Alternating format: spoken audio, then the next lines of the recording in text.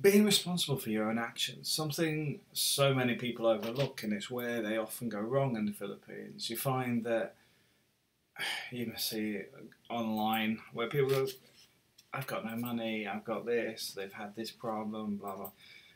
It doesn't matter what it is, you create your own scenario. You create these issues.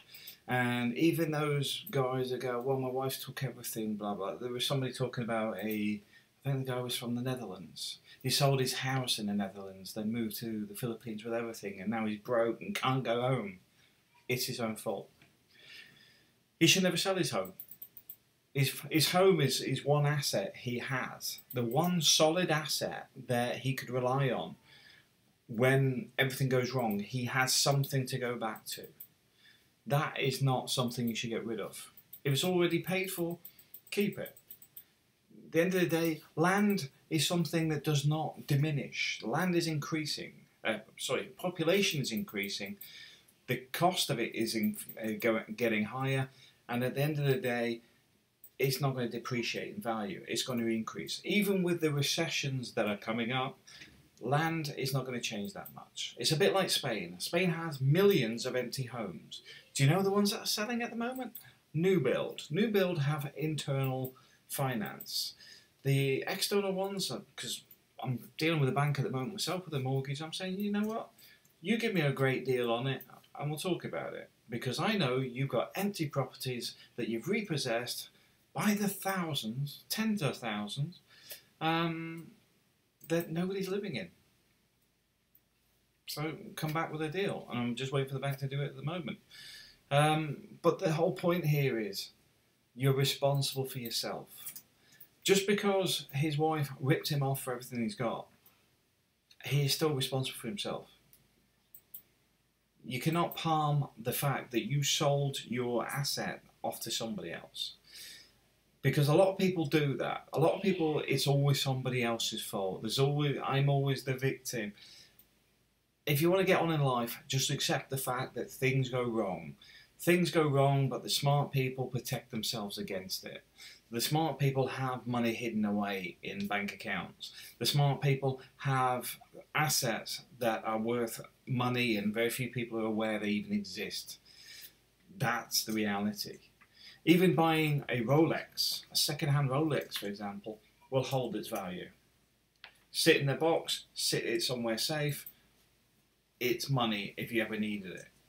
There's lots of ways to keep money that isn't even taxed. Because obviously I don't like paying tax on money I earned last year. So why should I be giving the government money that I've already paid tax on? So it's much better to buy something of value that is going to retain. Antiques is another one. Antiques, at the moment, if you're doing porcelain, and there's quite a few things which have got a depreciated market at the moment. You're looking at some stuff that's costing, say, £100 in 5-10 years will be worth several thousand. That's no joke. That's no joke because the market's bottomed out. But at the same time, these things always recover. So the important thing is, don't blame everybody for your own mistakes. You have to protect yourself from it. Having these assets offshore and whatever you do is your safety net. That is your safety net. It doesn't matter if you're married or not. You know, you've got to have some security. It may be the same safety net as for the whole family, but you secure it. You control it.